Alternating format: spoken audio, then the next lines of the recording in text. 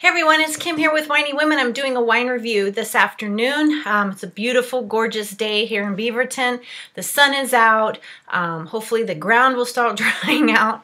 It's a very big transition from Colorado to Oregon just because of all the rain and the lush and all that. And so it's very different. Hasn't bothered me too much. We get little breaks of sun here and there, so it's like, oh, give me the sun. But I know that spring and summer are coming and it's going to be hugely sunny. Can't wait to sit out on the patio, drink the wine, and just enjoy myself here. We're doing one tonight. It's quite a bit old.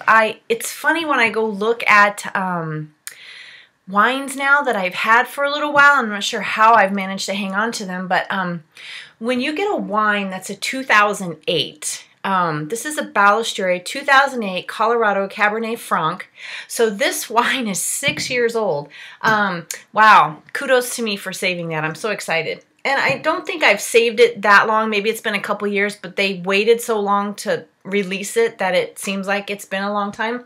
But let me just tell you a little bit about Balistreri. It's one of my favorite Colorado wineries, and the reason is because their wines are super chewy. And why they're super chewy? Well, some of them are. Some of them are light, so it just depends. But their wines are all unfiltered.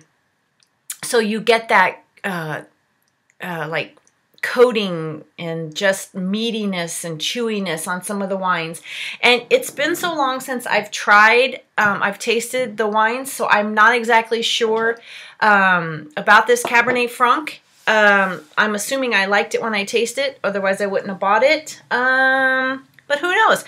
But this wine, you can smell it all the way just as it's sitting here. You get huge plums. You get a little spice, a little green pepperish. And that's one of their characteristics, and I'm not exactly sure what that is. It's the greenness, like the stems and things like that. So it smells absolutely wonderful. It kind of reminds me of like a port style wine that just taste or smell. Let's go ahead and give it, it's a plum color. It's dark and light at the same time, so it's a pretty deep ruby color. But let's give it a try. It's got really big legs, if that means anything to you. Like, those legs are barely even coming down. So let's give it a taste.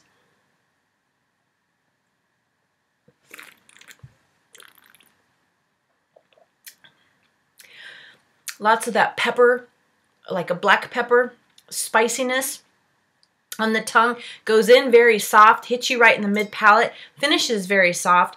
This has been sitting open about 30 minutes, so it will probably open up even more as I let it sit longer.